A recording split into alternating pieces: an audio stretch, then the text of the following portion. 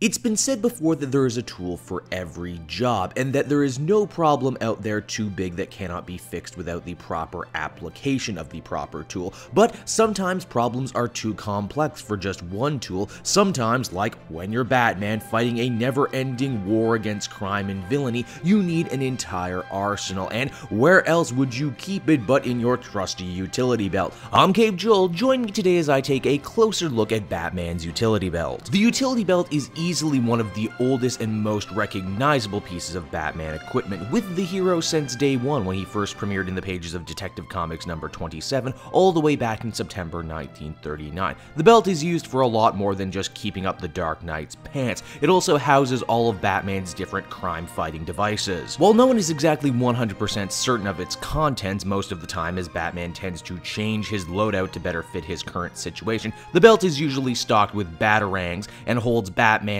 gas-powered grappling gun. While perhaps unremarkable looking at first glance, the belt has more in common with a D&D bag of holding capable of carrying whatever the writers feel Batman should need, and much, much more. The belt has undergone a number of style changes over the years, from just a simple yellow line around Batman's waist to being a much more bulky commando-style set of pouches like in the pages of Batman Year One, to being something more in line with a soldier's tactical wear like today. As a fighter, Batman's utility belt comes complete with all manner of weapons, including bat darts, thermite grenades, smoke bombs for confusing enemies or for making a quick escape, and sometimes even a lone marble for, well, you know, I'm not exactly sure what that's for, but when you're Batman, you can always find a use for a single marble. Now, in his role as a detective and keeping the peace, Batman also uses his utility belt to help carry around all his CSI tech, including but not limited to things like evidence bags, fingerprint dusting kits, and bat tracers, sometimes even bat cuffs. And those are just the obvious tools of the crime-fighting trade. What about some of the more outlandish things Batman has ever kept in his belt over the years? How about some kryptonite for battling rogue Kryptonians, silver nitrate, anti-fire foam, and everyone's favorite Adam West edition, bat shark repellent? Yes,